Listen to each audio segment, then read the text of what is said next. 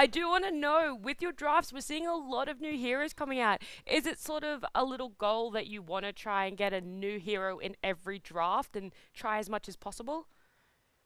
No, not really. We're just picking what we think is good for Mm. us.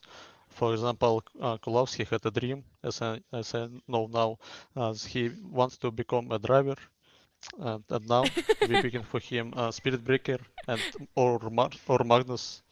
That's it. Yeah, well, look, he definitely deserves a driver's license after this performance, no doubt. Yeah, for sure. Uh, so you guys, not to rain in your parade, but